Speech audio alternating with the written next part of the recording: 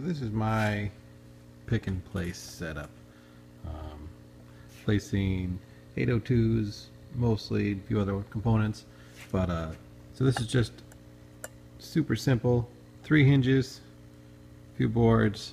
I've got my syringe hooked to the vacuum, mounted just through a little felt washer so you can move it up and down and spin it pretty easy.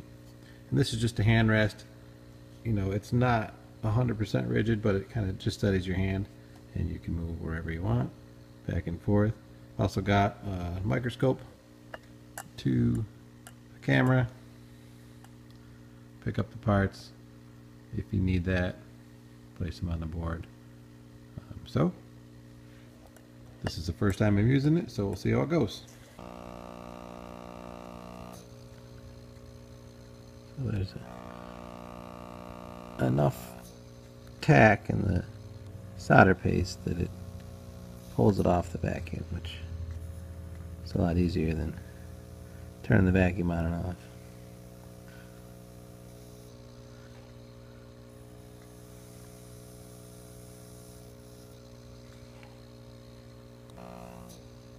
I'm actually finding that there's some spring in this arm because the wood's twisting. It's actually pretty nice. So instead of using my fingers to push it down, I'm actually just bending that wood a little bit. Right, let's see if this guy can pick these guys up.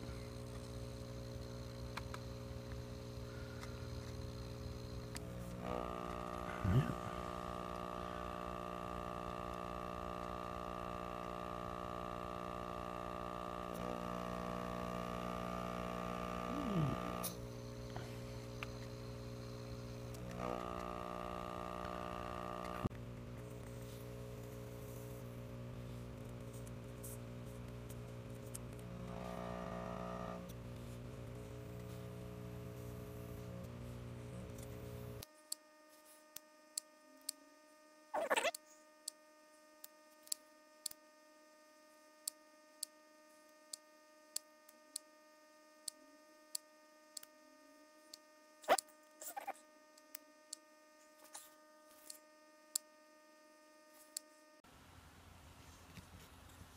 Alright, all in all, for my first surface mount board, I am pretty happy with it.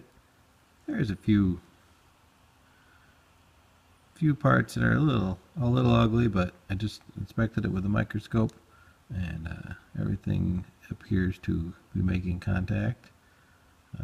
Diodes were a little funky, but I know the silkscreen mask was off a little bit too. So again, for my first one, pretty happy with it.